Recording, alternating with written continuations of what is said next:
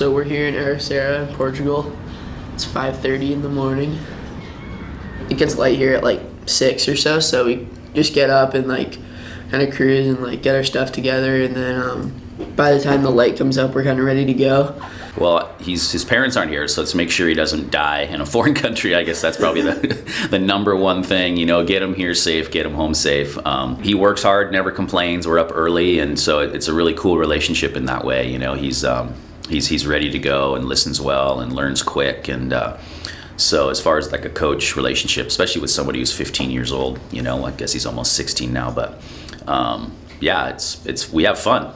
I feel like the kind of environment I'm in all the time, I never really get too nervous just because I have so many like awesome people supporting me and helping me out. I mean, just between my family and then Chris and everyone who supports me, like my sponsors and all those guys, they all believe in me, and I know that like they believe in me for a reason, so I just got to believe in myself, and then that'll carry over into results. Yeah, for sure. Like I could see, like when I went down, I saw a white water line in the dark, then a set came through and it just wound right through. It was like the perfect tide. So you should get on it, man. Love me, baby.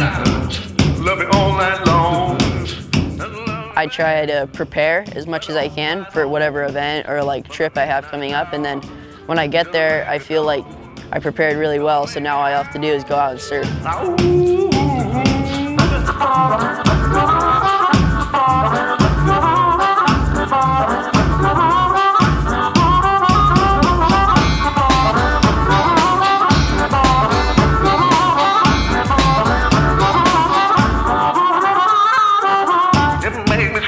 I grew up in a town called Encinitas, California. Almost everyone who lives in the town just like surfs or hangs out at the beach almost every day, and there's a lot of like cool families to hang out with and stuff like that. So I have a really cool town to grow up in. 11 and a half. It's all in my big toe. It's just like this big.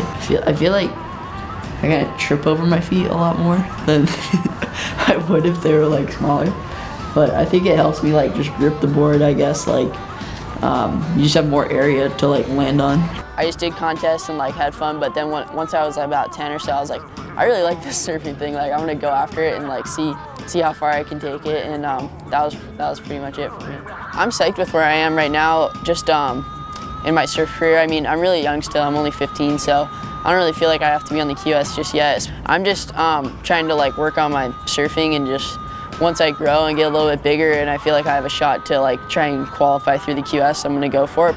I would say this next year coming up, I'll probably be home for like 3 months or something like that. I love to just go to different places and see what the world's like, because I know a lot of people who never really even get to leave their home. So the biggest challenge for me, at least, is like just trying to make sure I keep up good grades in school. You never know with surfing. Like I could blow out my knee tomorrow and have no like surf career. So you definitely have to be like, all right, like after surfing, I want to be able to do other things too. Like the longest you can pretty much surf like at a high level is until you're like 40 or something, and Kelly's like the only guy who's done that so far. So you still have a lot of your life left to live, so I don't want to just be stuck like not doing anything. I want to go like get a good job and like stuff like that after I'm done surfing, or if like my surf career doesn't work out, you got to have like another plan so you don't get stuck doing nothing.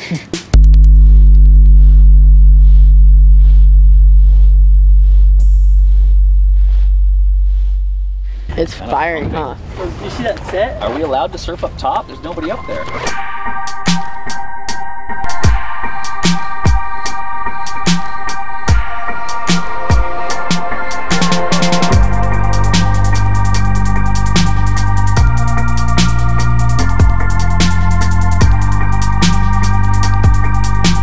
I'm like not like satisfied of just like being like a junior like surfer. Like that's cool, but I want to like raise my level of surfing like as high as I can go. So I'm not gonna be like just settle for like being all right. Like I want to try and be like the best surfer I can be, you know. So you gotta like know that you can still get better. Like no one can ever master surfing, so it's something you just have to really work at.